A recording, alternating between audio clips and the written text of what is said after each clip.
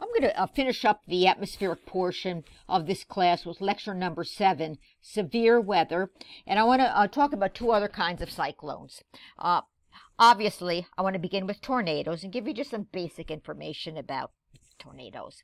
Wind speeds are strong, maybe starting at about 100 miles per hour and certainly exceeding 300 miles per hour.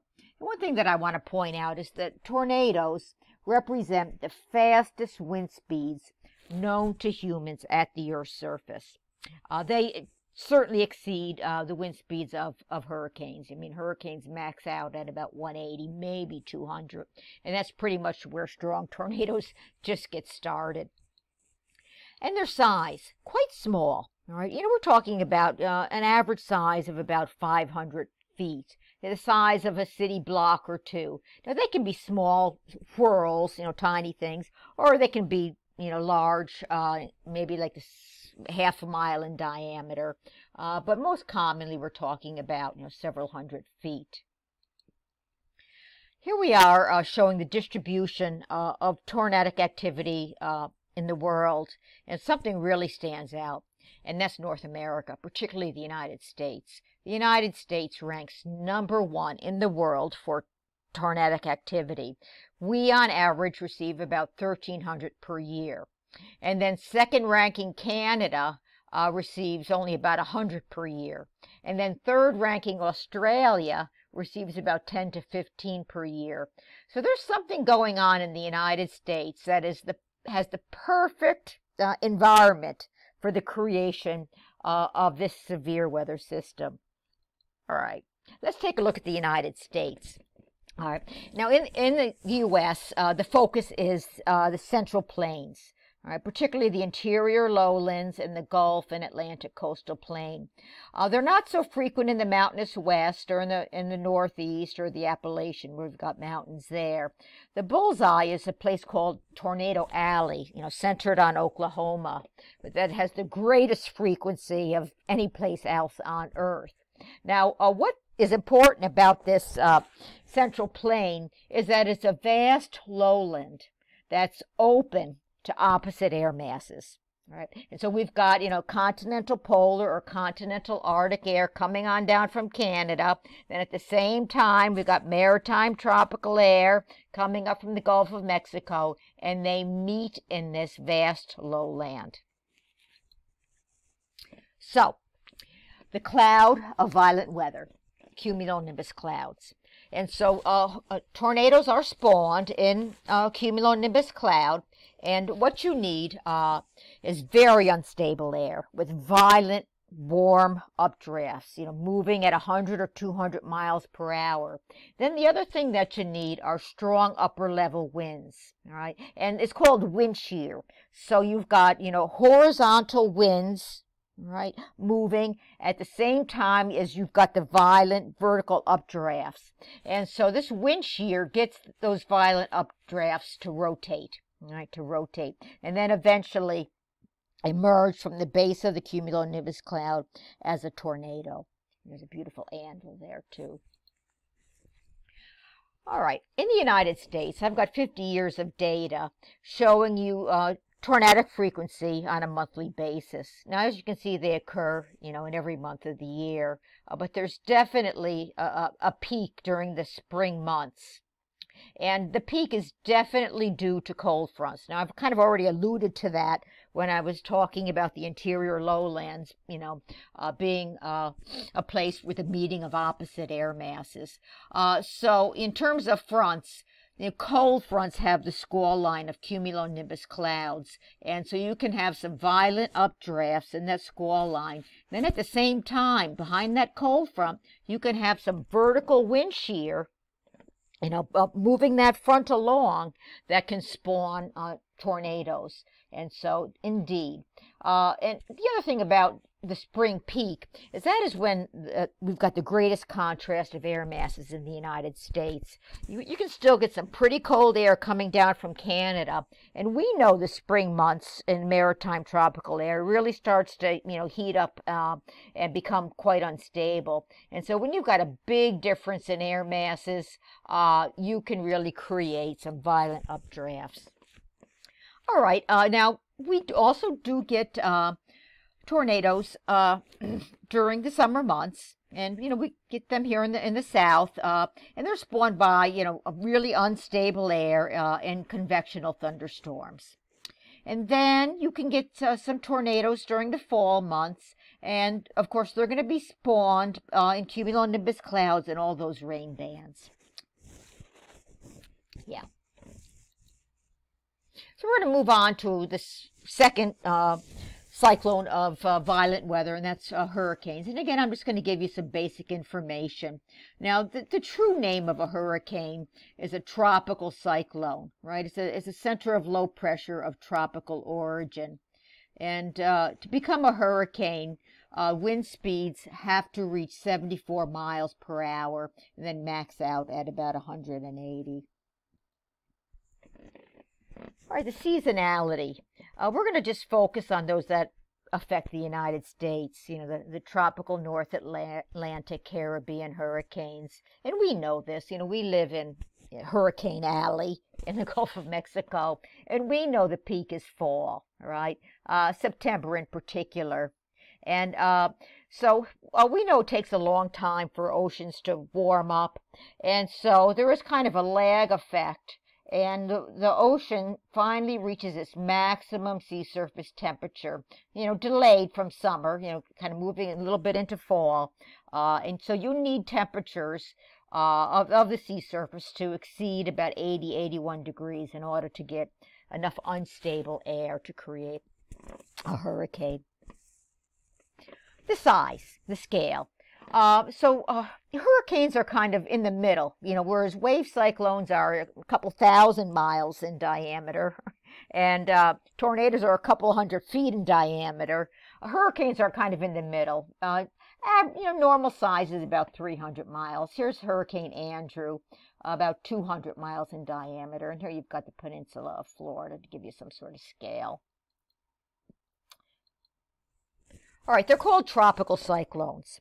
And so I'm going to show you a world map showing you, where they occur. And indeed, here's the Tropic of Capricorn, the Tropic of Cancer. And so they form in the tropics. All right, they definitely form in the tropics. But there's a couple of noteworthy places in the tropics where they never form. The equator for sure. They never form at the equator or within a few degrees, maybe 5 degrees north and south. And that's pretty incredible. We know what's going on at the equator. All right, we've got the equatorial low pressure belt, we've got the intertropical convergence, and we've got plenty of convectional precipitation and plenty of cumulonimbus clouds. But the problem is there is no Coriolis effect, there is no turning effect to get all of those clouds to turn or to rotate. And here's a diagram of the Coriolis effect again. And it's actually absent at the equator. There's no deflection. And as is indicated here, the amount of deflection or turning effect of the Coriolis gets greater and greater and greater, and it maxes out actually at the poles. And that's because the Earth is a sphere, and the spinning effect is greater as the Earth is curving away. At the bulge, the turning effect is nil. And so that's pretty incredible. And of course, you never get a hurricane forming in the northern hemisphere and crossing the equator, and then it would have to reverse direction in the southern hemisphere. That just doesn't happen. All right, and now within the tropics, it's also noteworthy that they never form, all right, in the southern Pacific Ocean, particularly on the east side, the eastern southern Pacific. Look at that. Now they occur in the tropical northern Pacific. They occur in the tropical, North Atlantic, but here again they never occur in the tropical South Atlantic. So I've got two questions here. Why don't they form there when they're forming in every other tropical ocean? And it comes down to sea surface temperatures. It's believed that the cold ocean currents that are occurring on the west sides of South America and on the west side of Africa, that's not shown here, are receiving super cold water from Antarctica. And it's keeping those cold ocean currents, all right, and bringing that cold Antarctic water to the tropics and keeping the sea surface temperatures just below that threshold of 80 or 81 degrees. So it is really quite noteworthy that they don't occur in those tropical oceans. All right, they're tracks. All right, classic track. All right, so these are winds of the tropics, and so they form in the tropics, and the winds of the tropics are the trade winds. So indeed, the main steering current to begin with is the trade winds. So they're going to travel from east to west in the trade winds, and then there's a tendency for them to recurve to the northeast in the westerly winds. And so that's kind of a typical U-shaped track. And here's Hurricane Andrew's track, all right? And so it's that classic U-shaped track. And that U-shaped track, is guided actually by the Bermuda High that intensifies during the summer months over the Atlantic Ocean.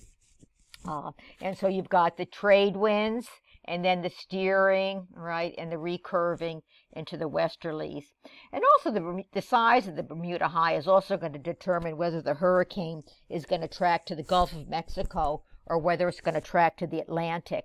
Now, if the Bermuda High really enlarges over, the eastern United States, that's going to help to track these hurricanes to the Gulf. Now, if the Bermuda High is kind of small and remains offshore, it'll track those hurricanes to the Atlantic. All right. So, definitely a major rain producer, and we know that there are three ways to produce precipitation. You've got convection, you've got orographic, or you've got fronts. It's definitely convectional precipitation, and here we've got a cross-section of a hurricane, and so it's made up of rapidly rotating cumulonimbus clouds, and so CB is the symbol in meteorology for cumulonimbus, and here we've got a whole bunch of cumulonimbus clouds and giant anvils spreading out at the top of the troposphere. And an interesting thing about hurricanes is the cloud-free eye. Right. And so when a hurricane really starts to intensify, that means it's rotating really rapidly. And when you wind up with rapid rotation, remember the centrifugal force? I think I mentioned the first slide in this class. The states that any rotating body, the mass pulls away from the center.